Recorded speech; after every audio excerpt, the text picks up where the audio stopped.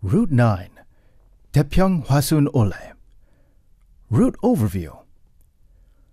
Let's set off on Jeju Olle Trail, Route 9, connecting Daepyeong to Hwasun. Route 9 is 6.7 kilometers long and takes around 3 to 4 hours. The level of difficulty for hiking is high. First of all, here are the main spots of Route 9. Starting from Daepyeong-pogu, the port, it passes through Moljil, Baksu-gijeong, the Bolinang Path, Bongsudae, the Smoke Signal Tower, Weolla-bong, the Jinji Cave, Olenghiso Peak, Jinmoru Dongsan, Changgocheon Bridge, and ends at Hwasun Golden Sand Beach. The length of the route is half the length of other routes, but climbing up Weolla-bong and Baksu-gijeong is quite challenging. Especially, it's not allowed to enter both places after 3 p.m. because of the lush forest. Please make sure you check your departure time. It is quite possible to get lost there if you cannot come down before sunset. Arriving at Daepyeong-pogu, the starting point, your eyes may be attracted to Baksu-gijeong, which displays its well-carved shapes. Baksu means drinking spring water with a water bowl, and gijeong in Jeju dialect for a cliff. As both meanings are combined, it is named Baksu-gijeong, which implies drinking spring water with a water bowl under the cliff wall in all seasons.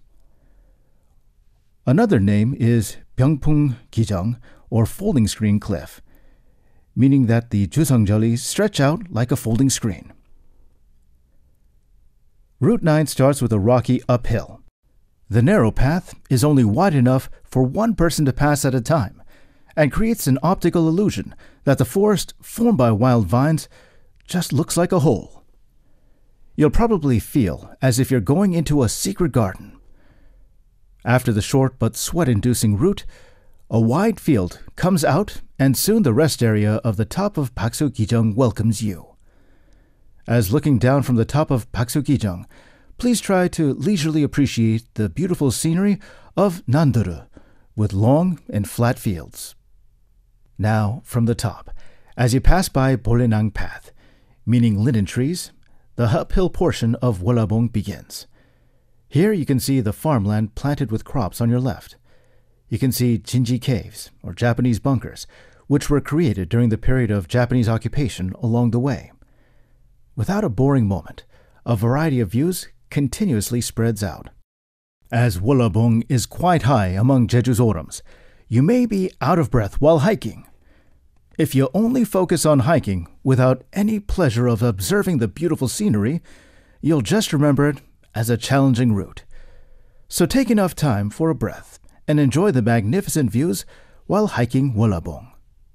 By the time you come down the mountain, you will hear the sound of water flowing from somewhere.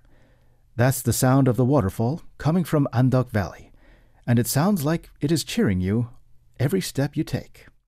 Now, you will see Hwanggyecheon, where a valley stream leads to the sea.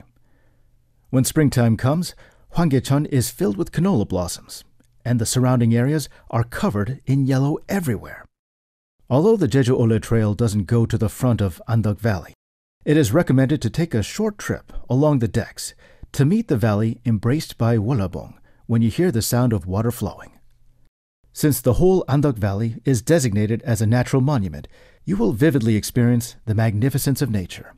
It is difficult to see the autumn leaves in Jeju, but Andok Valley is beautifully colored with autumn leaves in the fall. After passing the Andok Valley and the Hwanggyecheon stream, a quiet path leads to Hwasun village, waiting for you. Oh, one thing to remember is that if you start hiking Route 9, there are no shops or restaurants until the end.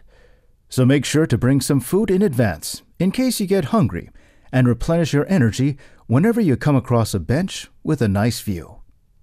Or, if you are hiking with a light weight, hike all the way from the starting point to the finishing point on an empty stomach and enjoy a really delicious meal near the dining and restaurant areas around Hwasun Golden Sand Beach.